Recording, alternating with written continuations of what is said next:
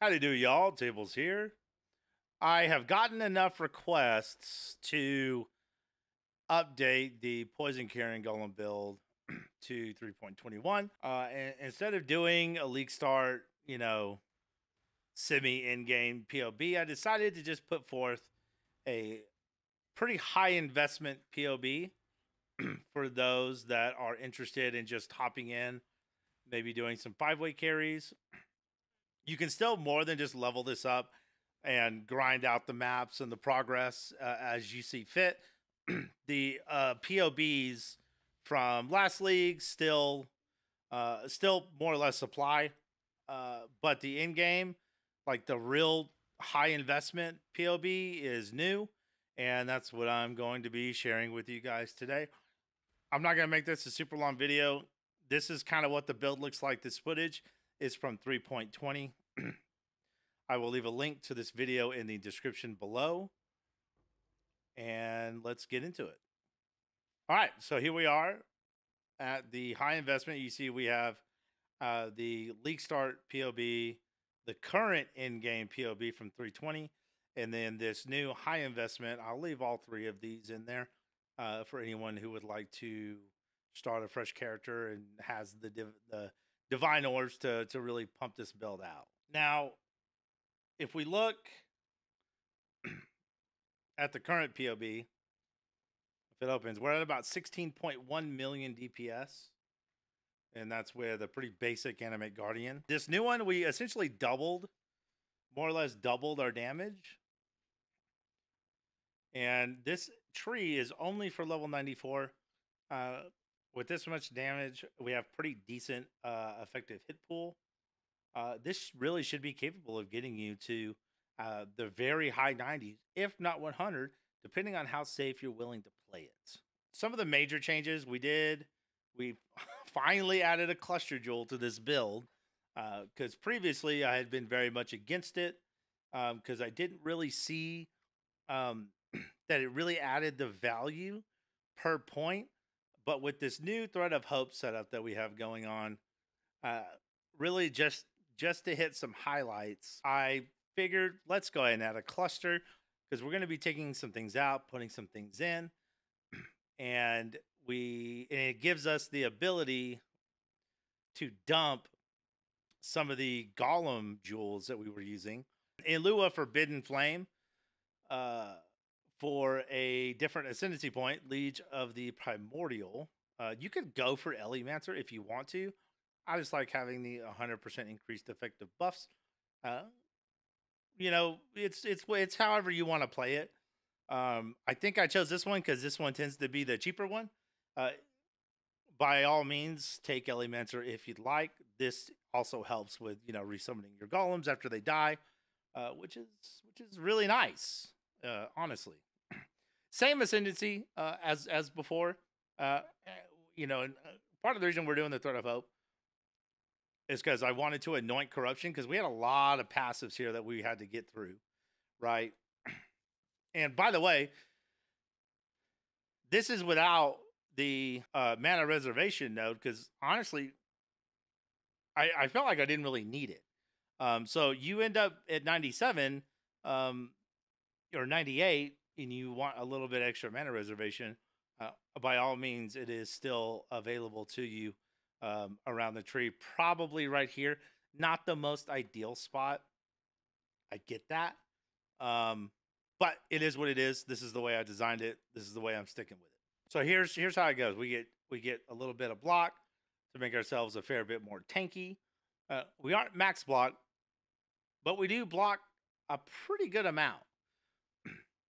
We take any kind of golem health. We took out the chaos, because I don't know. I really feel like I don't need it. And I don't think you're going to need it with this much damage. Save for the few situations you might end up getting yourself in. You might consider dropping these 5 points, putting them in here, and going for Convocation again. Convocation, cooldown recovery rate, absolutely fantastic. I wouldn't play this build without it. And then, just general minion stuff. You know, nothing too crazy. As much damage as we can get. Our skills are staying the same, except for, and let me turn this off. You want to make sure that you're using the envy from your weapon. The only real change that we made on the skills is we ended up dropping chance to poison in lieu of getting maxing our chance to poison on our gear. And honestly, that opened up quite a bit of damage for us because we are getting a real, true, full-on damage link. And we are still keeping our golem count at 4. And just a quick note, if you find yourself dying in your maps quite a bit, you're going to lose a little bit of damage. But I would recommend running temporal chains in your blasphemy setup so it's always up 100% of the time. You would be very surprised at how much this helps with survivability when it's in a blasphemy setup. I keep it here because I don't really care if I die every once in a while. And you will get more single target DPS if chains is not in blasphemy. Now, the items. This is where most of the stuff has changed. We are still running Stygian Vise, but we're stacking as many Ghastly Eye Jewels as we can get. All this gear is from 3.20, so it's all achievable, except for the Corrupt on the Covenant and the neck. I did not have in 3.20. These are new additions to the build. And when I said high investment, I mean high investment. This is like a 13 div neck. This is, I don't even remember, but it is a ton. It is a ton. I believe that our Carrion Golem is level 27, it looks like. And if you wanted to go even further, you could take the Golems to 28 by getting a double Corrupt. But that, you're getting into territory at that point that is just really, truly top of the line stuff. So now, we're running a real true 7-link Golem. So it's really exciting. Same flash setup as before. If you're having any issues with getting your reses, by all means, the Quartz Flask is nice, but it's not mandatory. Neither is the Gold Flask. So, swap in and out with what you need, and just, run it accordingly. Here's our Cluster Jewel setup. Forbidden Flame, Forbidden Flesh. Our Ghastly Eye Jewels. Real simple rolls. You can get considerably better than this. If you spend enough currency and or invest enough time to roll these gems properly. This is just a baseline. So we're actually, we don't have as much damage as we could have. We have our Anima Stone, our Thread of Hope, and our Animanu's, I think I said that right. Our Gaze Ghastly Eye Jewel, and that really, I mean, that's like 7 mil of our damage. It's a lot. It is a ton of damage. Configuration is all set up. This is just pure mapping. 31 million DPS, we'll call it. Almost 26 million for standard boss. Pinnacle 24.5. And if you wanted to do some uber bossing, about 7.2. And mind you, this is all with 6 wither stacks, which we're getting from Withering Step. Our wither stacks actually go up to all the way as high as 15. So keep that in mind when you're looking at the numbers, because they are lower than advertised.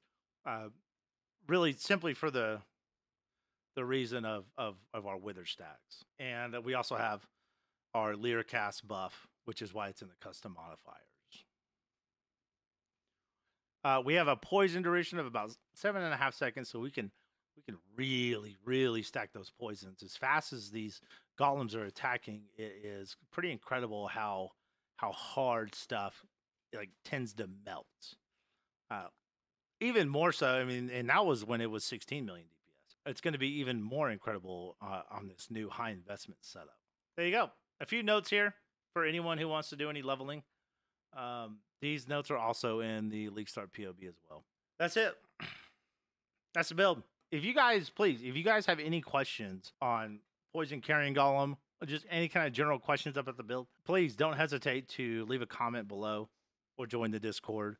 I will try my best to make myself available to you guys to answer any questions that you might have. So, if you like this video and you like this content, please consider liking and subscribing.